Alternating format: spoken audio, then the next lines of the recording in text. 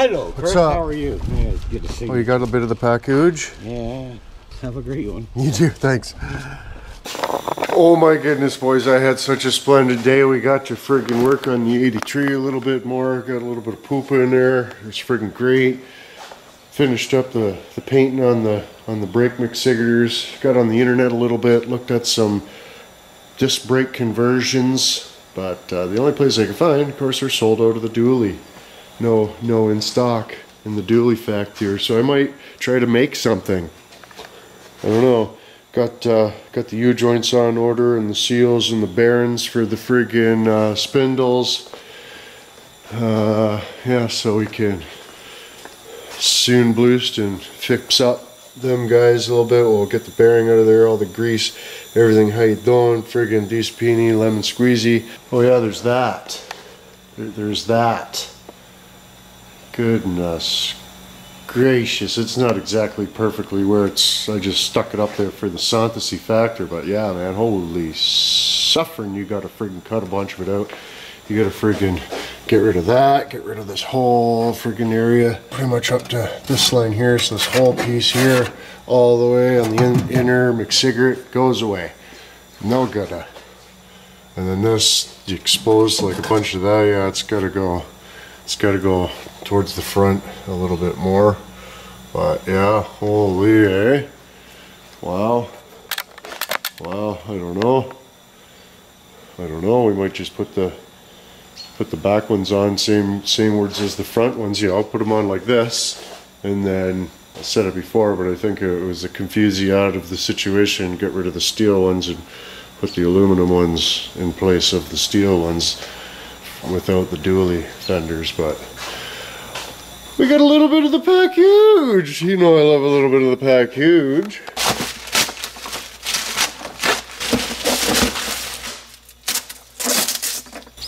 Butchered the crunched up garbagey. It's a garbagey. Oh yeah, boys. Oh yeah. Fill that in the friggin' 83. Clank her down, give her a couple yanks. Guarding Tess for the neighbor. Oh, my pewter steps. My pewter steps. But I gotta do some friggin' soon bluesting today. Different things. We got some parts done and stuff. I had to clean out the VACA words, of course, because yeah, we're gonna have to come up with plan L on that one. Like a guy, like there's that guy up there, but it's way up there. So I don't know. Could just drill a hole through the meslum and plumb it right up into the stovepipe and have some sort of preliminary fan of the suck factor to no filter, just chooch, and just get rid of the fellas, because the vacuum is just dying, right? And that's all I really use it for. You see the remnants. But I put some of that black poop on the diff cover there. Cleaned up really good. Cleaned up really friggin' good. You can even daunt us the name factor and stuff, but of course you gotta give it a swoosh, all the brown poop off of it or whatever. But yeah, I might still paint the outer, but I wanted to coat the inner and not just leave it of the bare soon bluested of the metal variety. So but yeah, I got to do some soon bluesting today, and it's really hard to get the shot with the tripod because of the tripod legs. So I'm gonna make like a monopod stick antler. I found a couple just scrap pieces of the metals laying around of the different variety. I don't know what this one is. This one almost looks like it's stainless. Okay, we might have to change that one up. It's a pretty fancy dandy piece of the metals there, but just grabbed an old slug off the end of something. We'll weld her onto that, weld the big one onto that, put a nut and a hole and a bolt and the guy and the littler one and the littler one, and then I managed to break one of my other tripods that I don't really use any merds, and we utilize the issue on the end right off of some bitch there. So I'll just put a bolt or something in there with some epoxy resin adhesive and decent friggin' peeny. But I gotta wait for some parts and stuff anyways, the U-joints and seals and different things. So whilst we're waiting for that, I'll make a tripod, get some balloon bluesting done. But like, look at how bad, like you see this one, It's got a little shiny spot. It's only whittled to, like, you know, the shiny spot. But this one, the shiny spot's dicked. She was pretty filled up with the schmut, if you will. But yeah, I think that long side started leaking relentless. Got just about all the fluids out of it. They probably took her in a drink a few times. Next thing you know, the whole shaft's filled with sand and schmut and frig. I mean, they must have had fun doing her. I don't doubt it. But now the old pug one's paying for it, I guess, there. So we'll drill some holes, weld some nuts. Yeah, and then we can do some soon bluesting and get the shot relentless.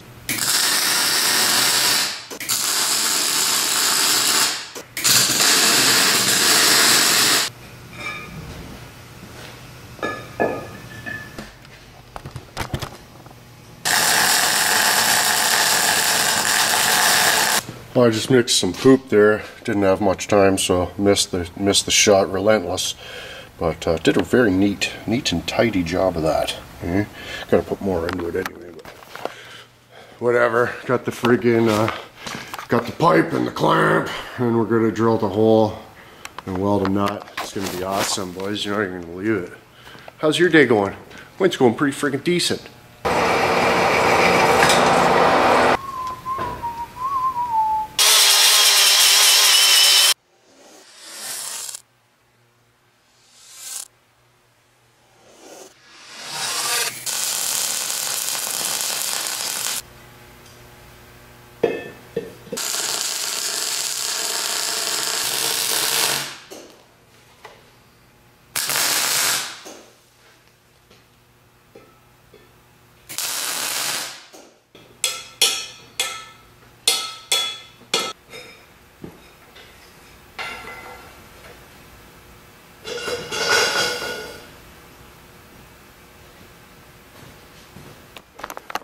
Oh, decent peony.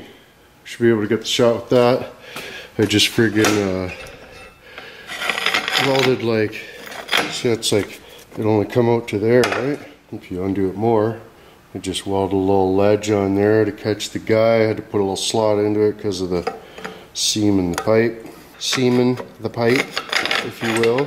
But yeah, it goes like six or so feet high. Should be able to shoot into the windlass of the stovepipe, and it's how much for something, and we'll find out right after lunch. Oh, I love how much for something's real bad, but yeah, let's try it out.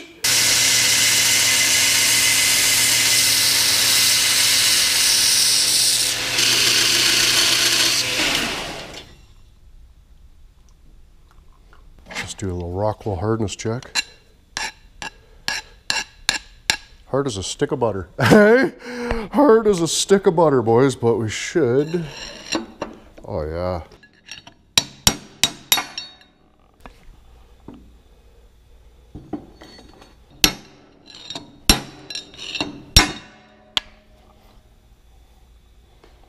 Out she comes. The bearing basher 710. Huh? Yeah.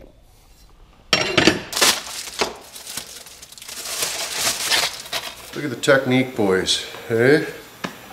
Look at the friggin' technique.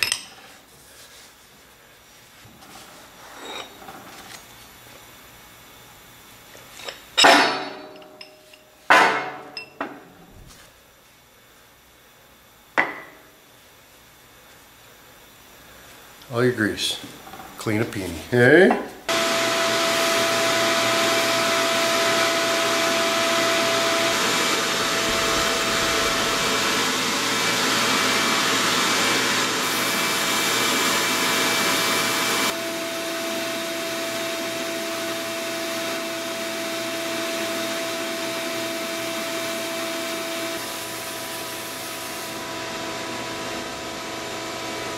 We're just mashing and bashing away relentless. Next thing you know, it's how much or something. But I think we'll try this guy. The caps just fit in there, so you never know. Might work. Probably not. Inwood Customs. Beg my pardonsky, but yeah, these clips. I mean, come on. Just jammed in there like a frigger, but. One out, 3 to go. Got another hole.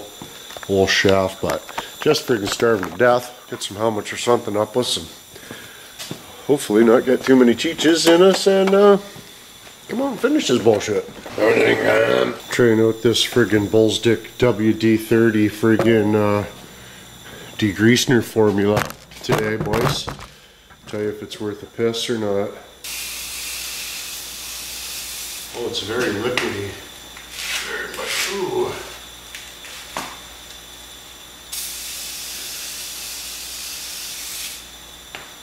We'll give her a little dollop.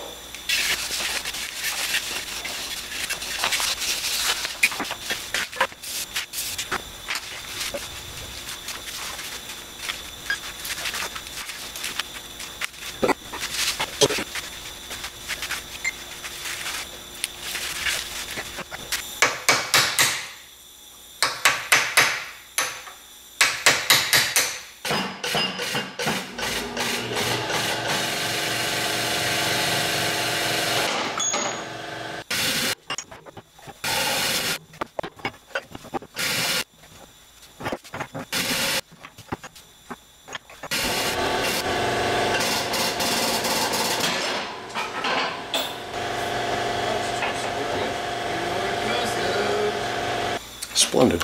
So yeah, I guess tomorrow we'll come out and clean all the dusty fellas and different things off of a couple components. Give them a little bit of a spritz. Probably just do black on these. I don't know. Beg my pard. But it looks like these little ringlows just pop off there, press off, and get a new to kind of a dented up, cobbled situation on those. I don't know, call the parts stick in the morning and see if we can't get some new ones, if they're cheap enough. I mean, we just bang it flat for now, I guess, but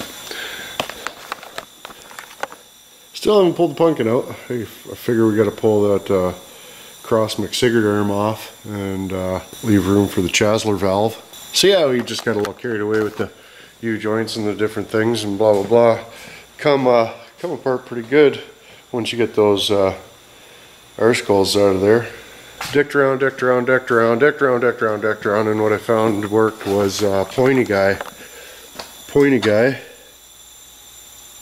Friggin' just like jab into the side wherever and get her started, and then just she pops right off there. Didn't even really need the heat. The heat did help though.